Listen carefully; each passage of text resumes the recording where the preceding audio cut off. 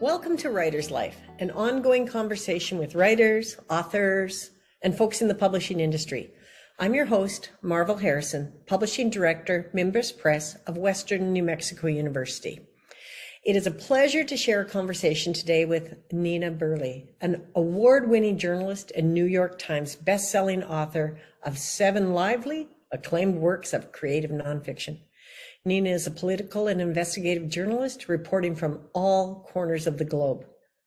Welcome to Writer's Life, Nina. Thanks. I'm thrilled to be here, Marvel.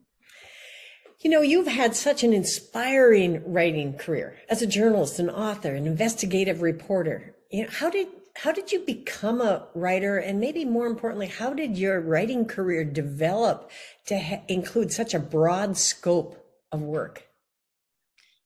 Well, that's a big question that could take up, how much time do we have? It's a conversation. You might not have to ask me another question. Well, that's fine. So, okay. Well, I'll start with, I was born in Chicago to 2 writers. My dad has written dozens of children's books and also is a poet. And my mom hasn't published a lot, but she loves to write and is a terrific reader. And she started, reading us over and over and over again, the great nursery rhymes and then fairy tales and, all the children's books, over and over again. And I learned to read. I still remember the day that I learned to read and understand decode letters.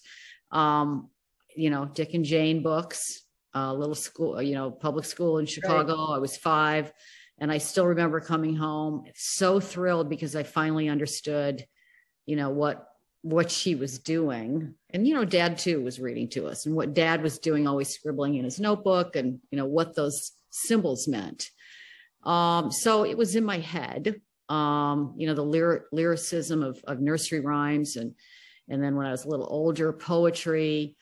One of the things that we did, my family moved quite a bit when I was young.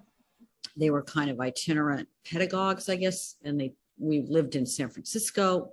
After Chicago, we lived in San Francisco. Then we lived in Michigan.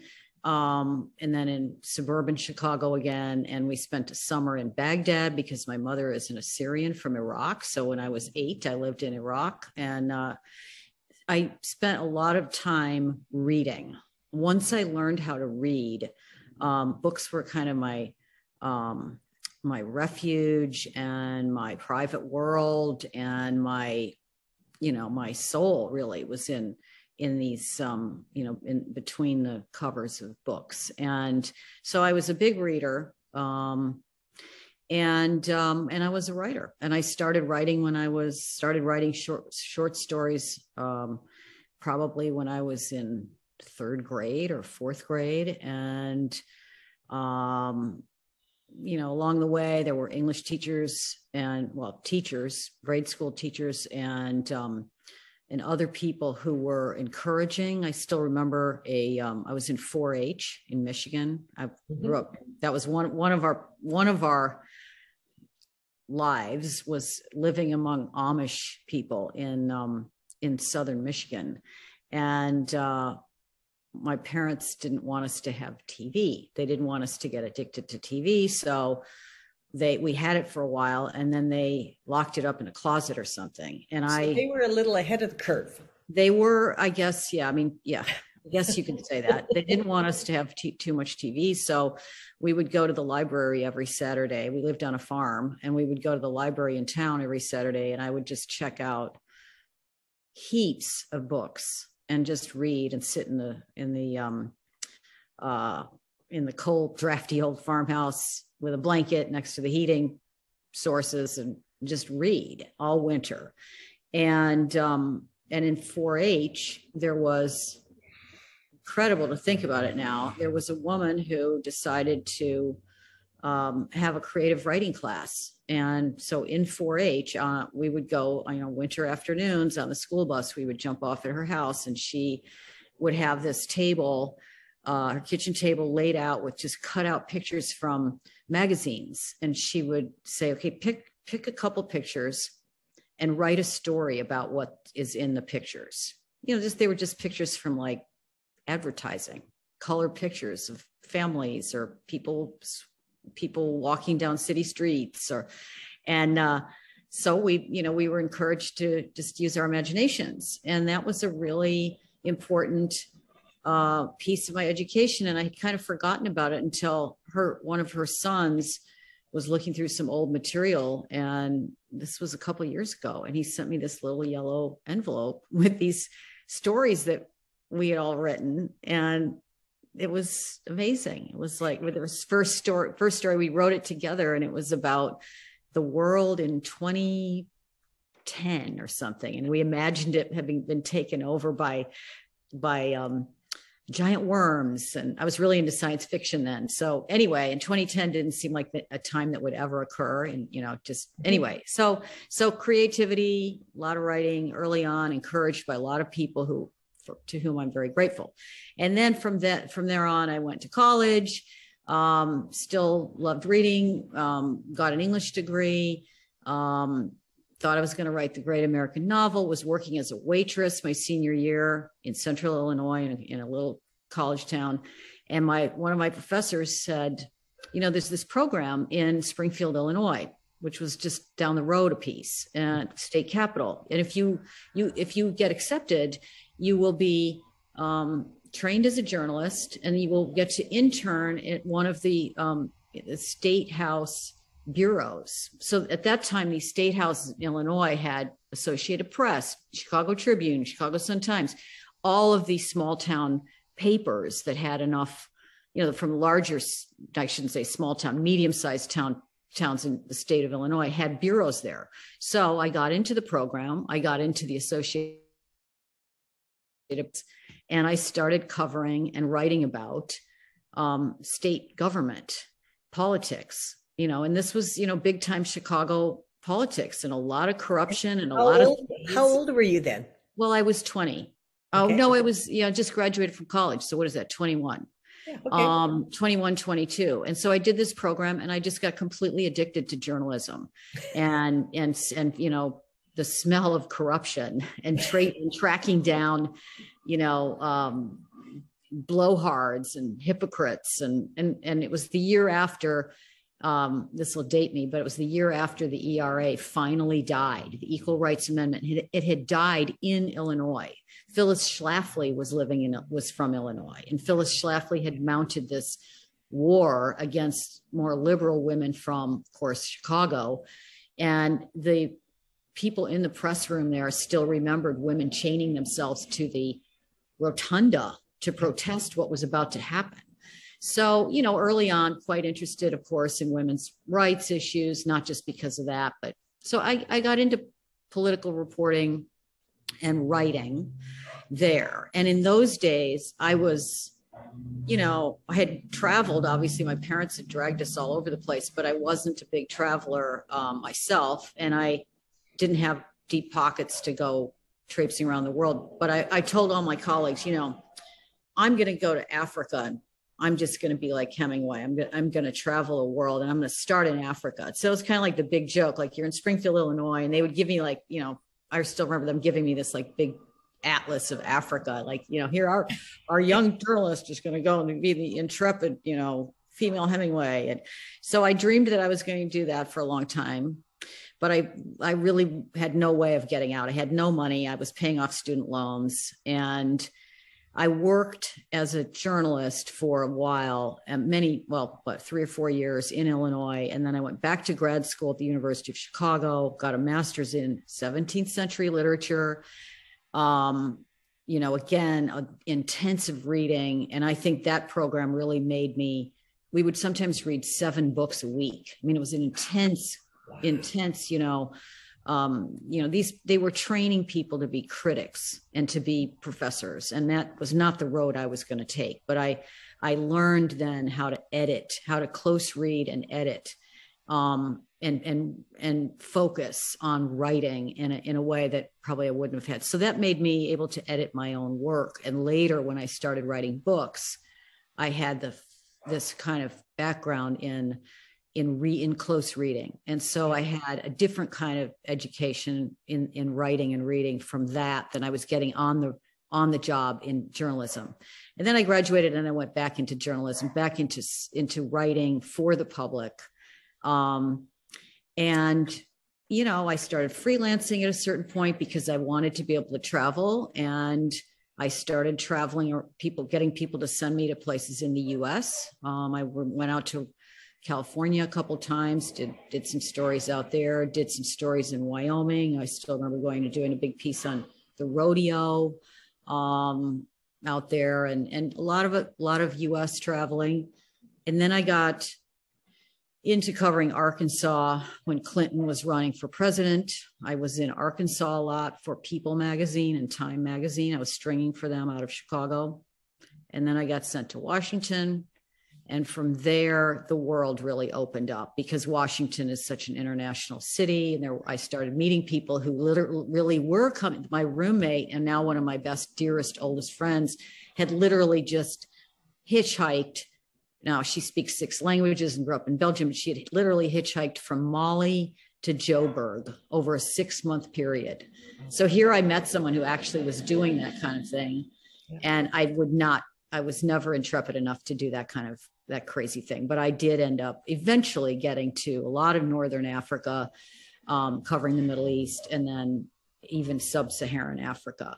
Well, Nina, what strikes me about your story is you had sort of embedded, it's almost like writing was in your blood.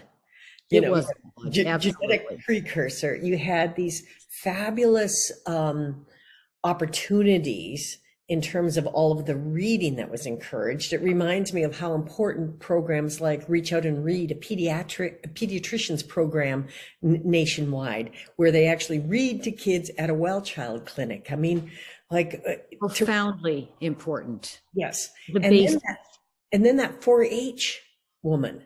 I mean, who jumps off a bus in the middle of cold, freezing Michigan and starts a creative writing program off of a bunch of pullouts of a magazine, you know, on a kitchen table.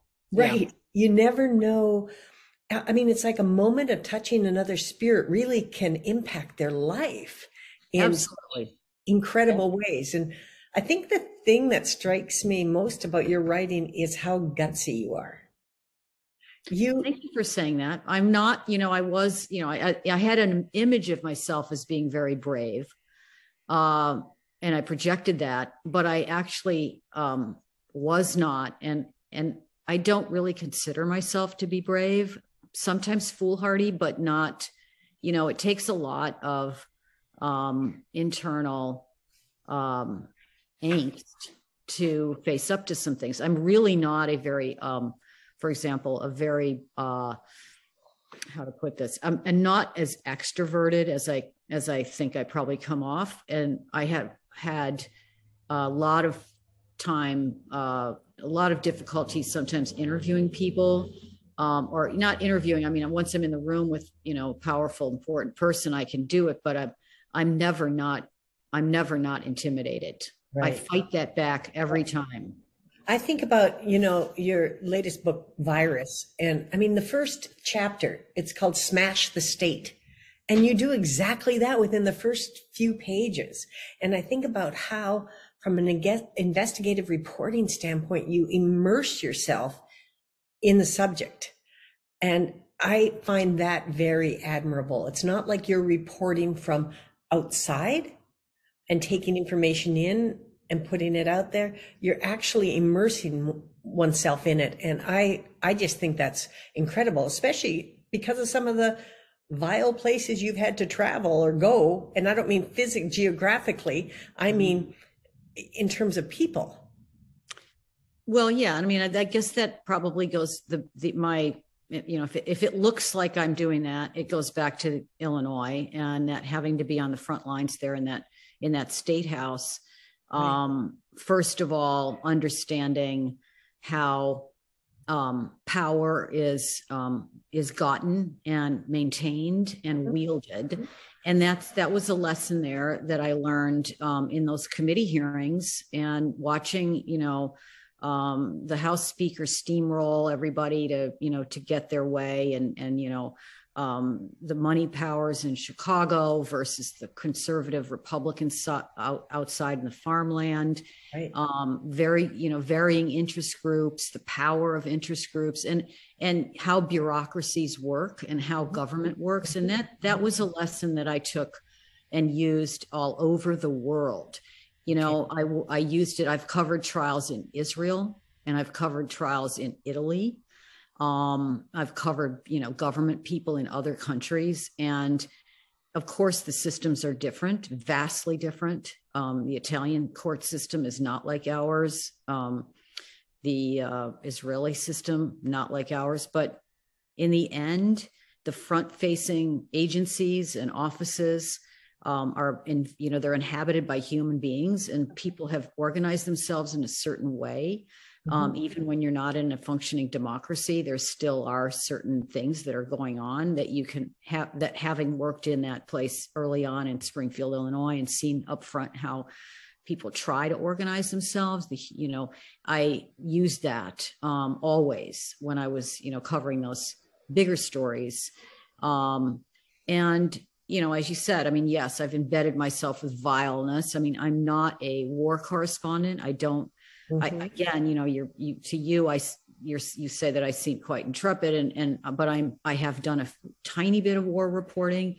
I was in Baghdad after the first Gulf War, right immediately after one of the first journalists going in there, of those who weren't already embedded. And then I've been in other places where, Egypt after the revolution, where there were bloody melees breaking out around me. And I don't like that stuff at all. And I don't, whenever I'm in it, I'm like, I understand that I'm here for my job and I cannot wait to get out of here. And if I die here, I really do believe in the First Amendment and the importance of informing people, but I don't think I've never been somebody who thought, my life is worth sharing these horrors that are happening in the world. Now, I admire deeply people and I have friends who embed themselves and witness suffering up close, like people who have gone out to, let's say, interview the Syrian refugees, women and Yazidis who were just so, the horrors that have been visited on people in this world. And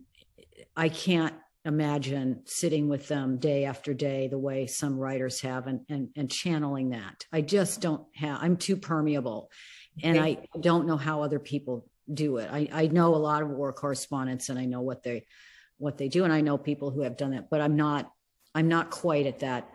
I'm way too permeable for that, and I think it would have damaged me utterly. And I do like to have my I have a family and a husband and kids and a house, and that's important to me too, to have a place to go and retreat to and be still.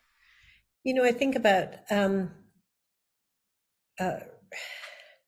Richard Ben Kramer was an investigative reporter, Pulitzer Prize winning writer, who ended up writing probably the definitive book on Joe DiMaggio, the biography.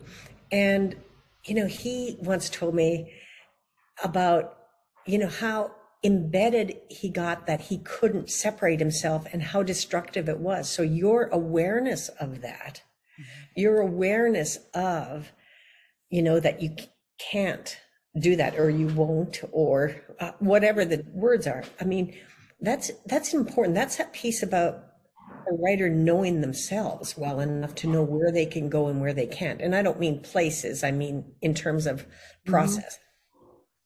Yeah, I definitely know myself well enough to know that I can't. I've had, as I said, I've dipped my toe into that.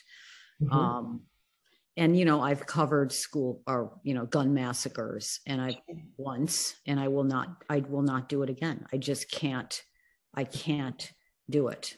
I can't do it. And I read about them, but to go in and talk to the surviving families, and then to share that, I just can't be the vessel for that. I think that you have this great courage around calling truth to power.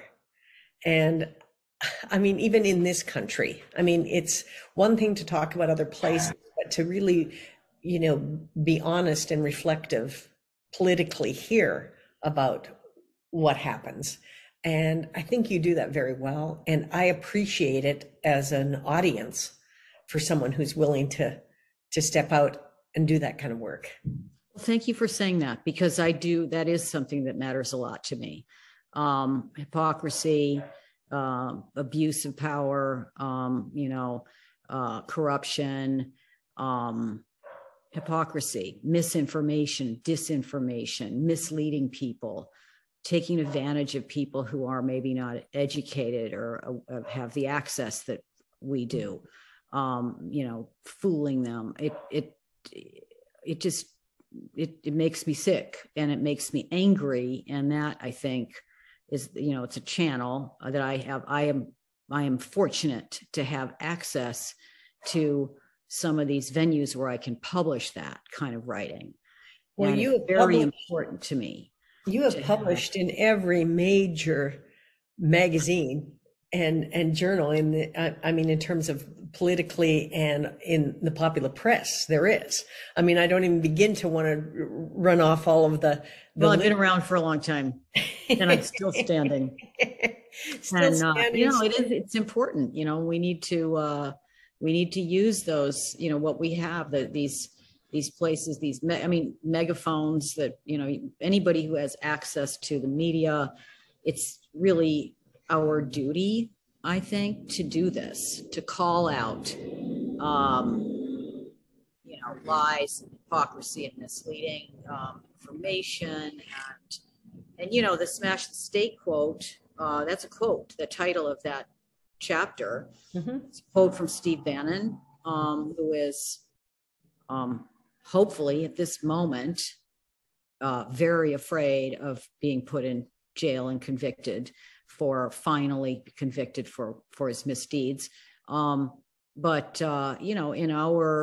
in my time covering American politics, the last 5 years or 7 years, I guess, have just been unprecedented in the bashing of norms and the rise of this minority, this fanatical minority that was held in check by norms and by people who believed in following the rules that we were taught, and the rules that I was taught of covering government and in Illinois back in the day, where there were certain things that you expected people to do, even if they were corrupt.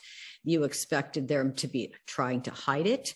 And, in the Trump years, every single day, there was some outrage and some breaking of norms or some act of incredible corruption and venality that would have entailed weeks of investigation and a Pulitzer Prize in years before. And it was just an avalanche of impunity. And we have lived through the years of this avalanche of impunity, of smashing the state, which is what Steve Bannon, the revolutionary on the right. These are fascist revolutionaries, and they've come in from the right. And I'm not saying that this country wasn't due for a revolution, because there have been, the mishandling of money at the federal level and the way the federal government has ignored the problems of the, people between here and California. Small towns boarded up. The ones I lived in when I was a kid, boarded up, filled with people, hopeless people on opioids. Yeah, there needed to be a revolution, but it's unfortunate that the revolution is coming from the right. And the outcome of this is not going to be pretty if there isn't, a wall put up and the right thinking majority of Americans go to the polls and try to reclaim the spirit of the country, really. Well, that part, and I'm glad to hear you say about the norms, because so many things that were broken were not legislated or legal or not. They were the norms of appropriate behavior. Yeah. And that's what's so disgusting. And I think what you described about the people who get used and abused, I mean, those are the vulnerable people in our world. Yes. Yes, they've been, they've been there. There's a lot of vulnerable people in the world. There are a lot of, there's massive wealth inequality that has, again, evolved over my time and our time on Earth. This is something that's been happening since our childhood, and it's now reached this proportion where we don't see a way to get around it. And power, the powerful have set up the system so that there is more power to the powerful and more money to the already moneyed. And we need leaders. And anyway, I don't mean to be preaching to the choir. Back to the writing, issue. I mean, after the Trump years, I was the pandemic started, and I've been doing some other things. I'm not quite as enmeshed in covering and writing about the political system. Trying to focus on, again, culture and the things in the world that are good. And I'm not saying that we have to write happy news, but I, for my own mental health, think that it's worth spending some time thinking about the things that we do have that are really good. Good. So I've been traveling a lot and seen some beautiful places, and we've been writing about beautiful places. I was just in Spain, Moorish Spain, for the New York Times. And that was a wonderful trip. Looking at history, 700 years of Moorish control of the Iberian Peninsula. That's a lot of years, longer than the United States has been a country. Spain was ruled by these Middle Eastern people who came up that very short strait, crossed the water. It takes an hour to get from Morocco to Spain, less than an hour on a fast ferry, and ruled the peninsula, and went through a lot of changes. And they left this incredible architecture and incredible art, and the language of Spain is filled with these Arabic words, and they left a culture behind. And for a time, that civilization was the center of culture in Europe, and they were tolerant. But, time passed, and rigid rulers came in, and religious fanaticism came in, and religious fanaticism from the other side. And it's, I had maybe we took too many lessons. Yeah, maybe.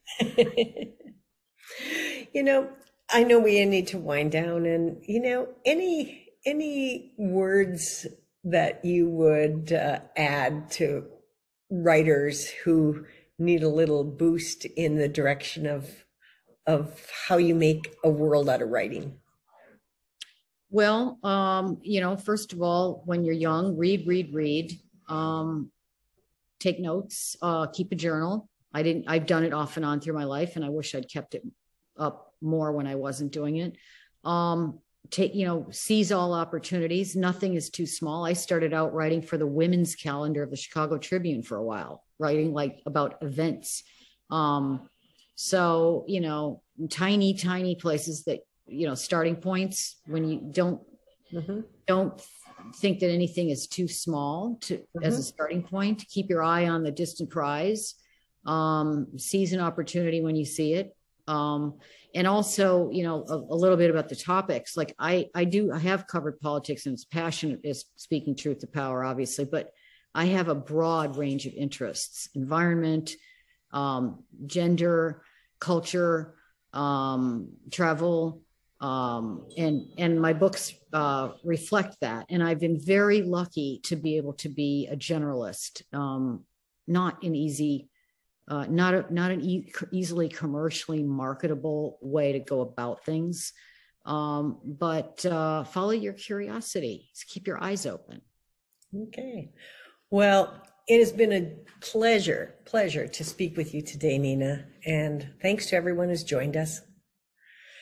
I'm Marvel Harrison, and from all of us at Mimbres Press, may your day be sparked with that necessary curiosity and wonder. And see you again on the next Writer's Life.